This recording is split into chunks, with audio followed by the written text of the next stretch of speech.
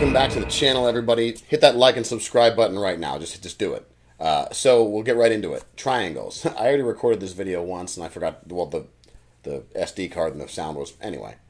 Let's do it again. So, the triangle. I've seen a lot of people do triangle videos and seminars and all kinds of classes and stuff. I think the triangle actually can be boiled down to something fairly simple. So, it's all about the angle of the choke. So, let's switch over to two cameras here so that we can get some nice close-ups here.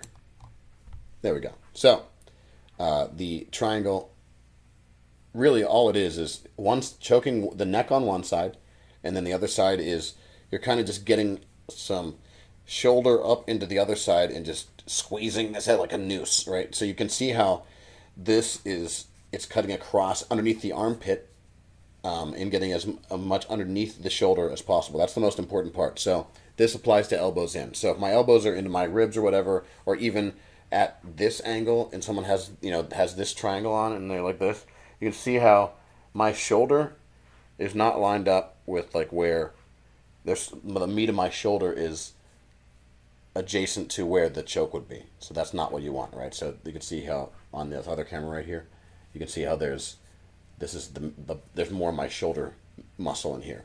Now, what I need to think about is if the elbow is getting further away from my body, this is more dangerous because now as it gets more elevated, as I pull it away, now all my shoulder meat is up next to my head, and now what's next to my shoulder is like nothing. Now you can easily like cinch this off and really choke the shit out of somebody. So it's all about getting the angle of the kind of this part of the arm and up away from the other side where the choke needs to be. So you can use your arms, you can use your legs, whatever it is.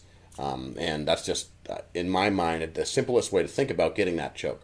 If the shoulder's in the way, it's not going to work. And the way to get the shoulder out of the way is to just get the elbow farther away from the, midsection where the power is.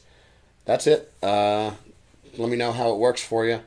Thanks for watching. Check out the Radical store if you want to get some sweet gear. We'll see you next time. Hit those buttons and come down and train.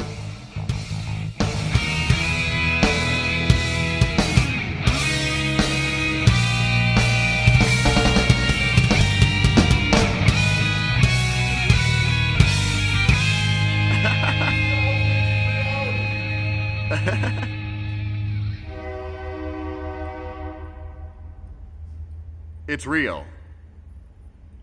Where does it go? It just